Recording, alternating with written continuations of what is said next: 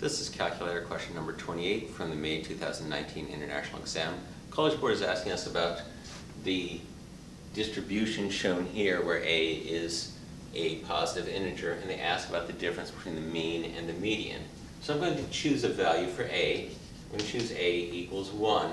So my values 1, 2, 3, 4, 5 have frequencies 1, 2, 3, 2, 1.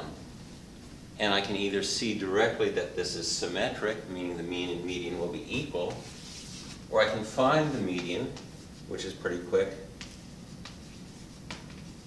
And I could go through the work of calculating the mean.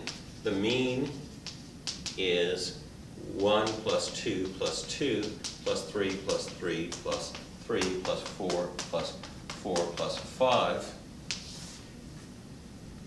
all divided by 9.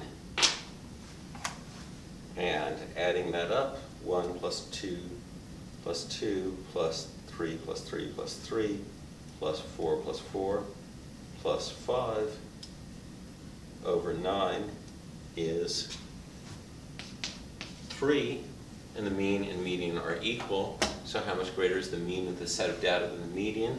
0. Symmetric data sets, the mean and median are equal, or you can choose a value for a and directly calculate the mean and find the median and find that, again, they are equal.